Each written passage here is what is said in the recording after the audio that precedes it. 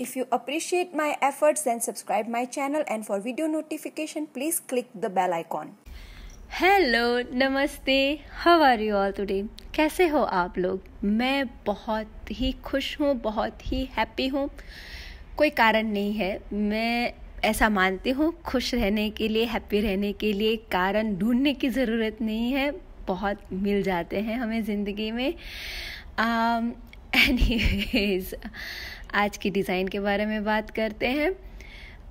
बहुत स्पेशल लग रही है मुझे आज की डिज़ाइन। जैसे मैंने सोचा था उससे काफ़ी खूबसूरत उभर के ये डिज़ाइन आई है। मैंने कई नई एलिमेंट, नई लेआउट स्टाइल इसमें ट्राई की है। मैंने इन्फिनिटी बॉर्डर जिसे हम बोलते हैं, इस तरह की बॉर्डर्स इसमें ट्राई की है।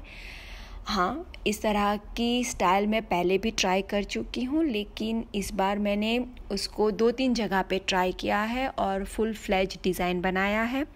इन्फिनिटी स्टाइल बॉर्डर के साथ मैंने रिवर्स जो हमारी डिज़ाइन है, रिवर्स एलिमेंट, उसको कंबाइन किया है।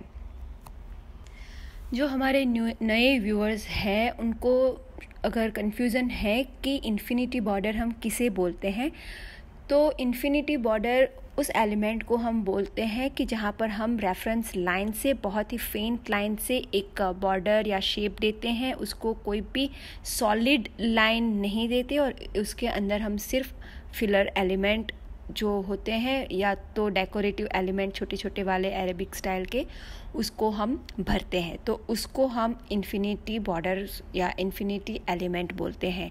तो फॉर एग्ज़ाम्पल जिस बॉर्डर से मैंने शुरुआत की है वो एक इन्फिनिटी बॉर्डर है। उसकी साइड पे मैंने कोई भी सॉलिड बॉर्डर नहीं दी है, सॉलिड लाइन से मैंने बॉर्डर नहीं दी है, तो इसको हम इन्फिनिटी बॉर्डर बोलते हैं। रिवर्स एलिमेंट किसको बोलते हैं? तो जो लोटस वाली डिज़ाइन है, फ्लावर वाली डिज़ाइन है, जिसमें हम बहुत खूबसूरती के साथ बड़े वाले फ्लावर्स, वर्ल, लीफ वगैरह ड्रॉ करते हैं और फिर उसके आजू बाजू का एरिया हम गाढ़ी मेहंदी से भर देते हैं, उसे हम रिवर्स एलिमेंट बोलते हैं। क्योंकि बहुत सारे ऐसे व्यूअर्स हैं जो नए हैं और हमारे साथ हर रोज़ जुड़ते रहते हैं, तो जो बातें मैं पिछले वीडियो में बता चुकी होती हूँ उनसे वो लोग अनजान होते हैं और इसलिए वो लोग जब क्वेश्चन पूछते हैं तो ये मेरा फ़र्ज़ बनता है कि मैं उनके क्वेश्चंस के आंसर दूं। होता है कि मुझे कई बार एक समान क्वेश्चंस के आंसर बार बार देने पड़ते हैं, लेकिन जब कोई आंसर हम ढूंढ रहे होते हैं और हमें वो नहीं मिलता तो किस तरह का फ्रस्ट्रेशन फील होता है वो मैं बहुत ही अच्छे से जानती हूँ। क्योंकि मेहंदी में तो मेरे साथ अक्सर ये होता ही रहता है, जब मैं नई टेक्निक ट्राई करने की कोशिश करती हूँ और वो मुझसे होता नहीं है और वो कोई बताने वाला जब होता नहीं है, तो ये फ्रस्ट्रेशन मैं मेहंदी में तो डेफिनेटली फ़ील करती हूँ। लेकिन आजकल मैं ऑयल पेंटिंग भी सीख रही हूँ और ऑयल पेंटिंग के कई ऐसे बारीक टेक्निक जो होती है और उसके आंसर्स मुझे जब नहीं मिलते हैं और मेरा जो फाइनल आउटपुट मुझे जैसा चाहिए होता है वो नहीं मिलता है, तो डेफिनेटली तब मुझे लगता है कि कोई मुझे बहुत अच्छे से ये बात समझाए, एक्सप्लेन करे। क्योंकि हर बार ऐसा नहीं होता कि जो मेरी कन्फ्यूज़न होती है वो मेरे टीचर सेटिस्फाई कर पाए। क्योंकि कई बार ऐसा होता है कि जिनके पास बहुत सारा नॉलेज होता है ऑलरेडी, वो जो नॉलेज ढूंढने की कोशिश कर रहा है, जो बॉटम, जो पिरामिड के नीचे हैं, उसके क्वेश्चन को कई बार वो समझ ही नहीं पाते। उनकी जो उलझनें होती हैं वो नहीं समझ पाते, क्योंकि वो कुछ बहुत आसानी से वो ड्रॉ कर पाते हैं, तो उनको जिनको नहीं आता है उनकी उलझनें वो नहीं समझ पाते हैं। और वो मैं बहुत ही अच्छे से समझती हूँ, क्योंकि मेरे पास ढेर सारी उलझनें होती हैं अपनी खुद की, और उसको सुलझाते जो टेक्निक, ट्रिक मैं सीखती हूँ वो मैं आप लोगों के साथ शेयर करती रहती हूँ। तो ये मेहंदी की वही सारी ट्रिक और टेक्निक जो है मैंने खुद से जो अपने उलझनों को सुलझाने के लिए डेवलप की है, वही मैं आप लोगों के साथ शेयर करती हूँ। तो होता है ये सब कि किसी को बहुत नेचुरली सब कुछ आ जाता है, किसी को बहुत मेहनत करनी पड़ती है, और जो हार्ड वर्क करता है वो डेफिनेटली लाइफ में सक्सेसफुल होता है, अचीव करता है। तो एक ये मंत्रा मैंने डेवलप किया है अपने खुद के लिए, क्योंकि मुझे आर्ट में बहुत कुछ सीखना है, अपने आप को इम्प्रूव करना है और मेरी जो ड्राइंग एबिलिटी है उसको भी मुझे बहुत ही बढ़ाना है। नॉर्मल मेहंदी में नहीं, मैं जनरल आर्ट की बात कर रही हूँ, क्योंकि मेहंदी के साथ साथ मुझे जनरल आर्ट में जो ड्राइंग है वगैरह में मुझे बहुत इंटरेस्ट है। तो एक मंत्रा मैंने डेवलप किया है कि ड्रॉ करते रहो, सिर्फ मेहंदी से नहीं, पेंसिल से, इंक पेन से, जो हाथ में आए उससे ड्रॉ करते रहो। शायद मैंने ये बात आपसे पहले भी शेयर की है कि ये मेरी एक हैबिट है कि मैं जब भी फ़ोन पे बात करती हूँ या किसी के साथ बात करती हूँ और मेरे हाथ में अगर पेन है, कोन है, पेंसिल है, कुछ भी ऐसा मीडियम है, तो मैं सबकॉन्शियसली वो ड्रॉ करती रहती हूँ। तो अब मैं उसको सबकॉन्शियसली नहीं लेकिन कॉन्शियसली एक हैबिट बना रही हूँ कि मैं जब भी मुझे थोड़ा सा भी टाइम मिलता है, मैं अपना स्केच बुक लेके या पेपर या पेन कुछ भी मीडियम लेके मैं ड्रॉ करने बैठ जाती हूँ। इससे हमारे हाथ को, हमारी आँखों को जो हैबिट हो जाती है कोऑर्डिनेशन की, उससे हमारा ड्राइंग बहुत इम्प्रूव होता है, किसी भी तरह का ड्राइंग हो। तो अगर आप स्पेसिफिकली सिर्फ मेहंदी में ही रुचि रखते हो और मेहंदी को इम्प्रूव करना चाहते हो, तो कुछ भी ऐसा नहीं है कि आप कुछ स्पेसिफिक ही ड्रॉ करो, लेकिन कोन और पेपर लेके आप बैठ जाओ और जो मन में आए वो आप ड्रॉ करो।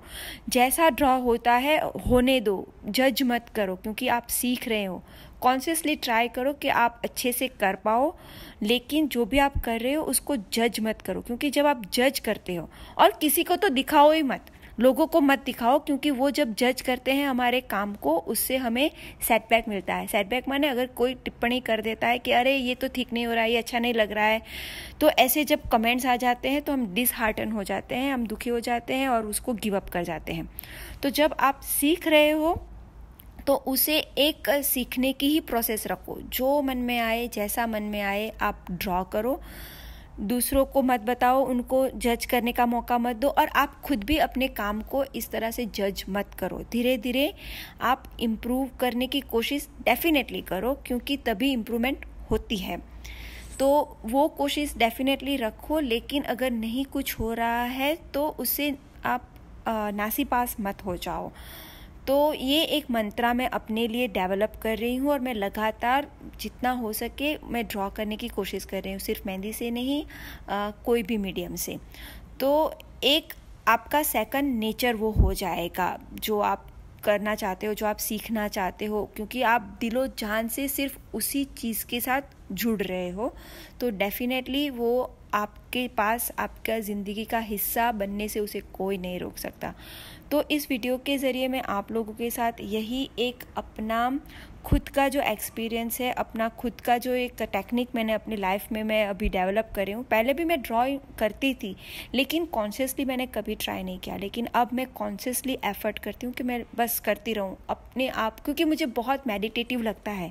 जब भी मैं ड्राइंग करने बैठती हूँ तो मुझे ऐसा लगता है कि ये मेरी प्रेयर है, बहुत ही मुझे मेडिटेटिव लगता है, मुझे बहुत ही खुशी की अनुभूति होती है, और वही रीज़न है कि मैं बहुत खुश हूँ और मैं बहुत ही हैप्पी फील कर रही हूँ, जो मैंने ओपनिंग में आप लोगों को बताया कि मैं बहुत खुश हूँ। तो बस यही रीज़न है कि मैं इसलिए बहुत खुश हूँ। तो definitely stay inspired, stay blessed and keep doing what ever you are doing. Take care everyone. Hello everyone, how are you all today?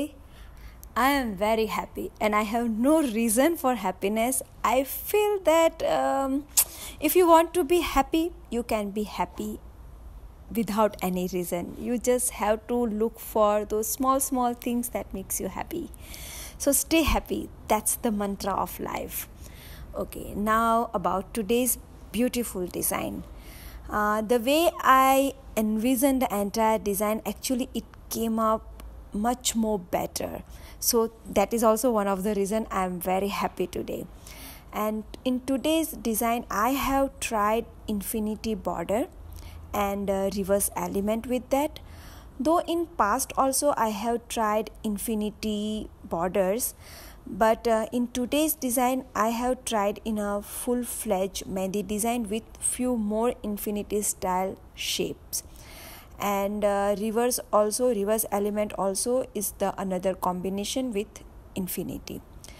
Now those who are new viewers who are watching our videos very first time or those who does not know what is infinity style border, for them, infinity style border is something you draw with very faint reference line as a boundary, and within boundary you fill that area with any choice of your element. Like here I am using intricate and Arabic style of simple floral and paisley arrangement.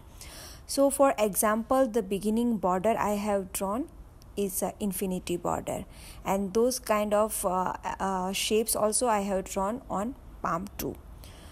Now those who are confused about reverse element, reverse elements are those that for that we draw big flower, lotus, swirls, leaf, and surrounding area we decorate with bold mehndi design. We do not feel tiny intricate element within the shape, but we just give very bold dark filling outside the shapes, outside the flowers or whatever design we have drawn. So those are called reverse element. I know many times I have to keep repeating all the questions that have been asked, but I feel if someone is looking for some answers and those answers no one can satisfied, then they feel very frustrated and very much confused, and those confusion is really make you very restless, because I myself have many confusion regarding all different types of arts, because I do not invest only for mehndi. I do many other types of art also. I do portrait, I do painting. Nowadays I'm learning oil painting, and it happens with me when I'm looking for some answers and people cannot give me proper answer for my confusion. It's make me very restless. And with mehndi it always happens with me whenever I try to attempt new element or new technique, and I could not figure it out that how other people have done those things, and no one is there to help me. So whenever I develop some tips or tricks, something for myself, those the technique I am sharing with all of you, because I feel the way I am feeling clueless and confused, many other people are also looking for those answers. So it's better to share with them, so it might end up helping them. So nowadays, as I said, I am learning oil painting, and during oil painting also there are so much confusion. There are the final output I want and I could not achieve, then I have to ask my teacher. But now things happen, the person who has already reached on a top layer of pyramid, like the person who has lots of experience or learn something very easily, could not understand the confusion, the frustration, the person those who are trying to learn something and could not figure out. So they cannot understand the confusion those people are feeling, and that's why even though they have lots of knowledge, but they cannot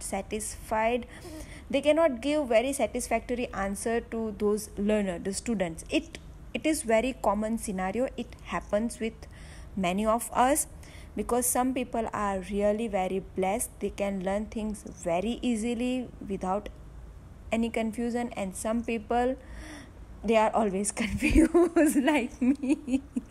So that's a very natural process for people like me. So that's why I have developed that attitude or my learning process, that keep trying and keep trying different techniques. Also one day you will find something that is actually the right way to attempt things. And I don't remember, I might have shared with all of you that I have a habit whenever I am talking on phone and long conversation I am having, or I am watching something. So if I have pen and paper nearby or pencil, whatever medium I have nearby, I keep drawing subconsciously. Now this is my habit. Now what I am trying subconsciously, that the thing I used to do subconsciously, I am trying to do consciously now. So now I am putting effort that I keep drawing different things, so that will help with the coordination of my brain, my eye and my hand. And once you invest your lots of energy and your time for something, you will definitely acquire those things, so it becomes part of your life. So that's why I have started keeping my sketchbook, pen, ink pen, whatever with me, and whenever I have little bit time in between, like waiting for a queue, talking on a phone or watching some videos, and I'm just listening something, so or watching movies, I keep drawing whatever comes to my mind. So that's the mantra I have developed. So that's what I am sharing with all of you also, that if you want to improve with your drawing or mehndi or whatever, keep drawing, make it as a learning process. Don't judge your work, and especially do not share with those who are judging your work in a negative way. Don't do that, because it could be harmful for your energy, for your attitude. So don't do that. Just keep drawing, keep it up, keep conscious effort to improve your work. But if you cannot, then don't judge and don't feel disheartened.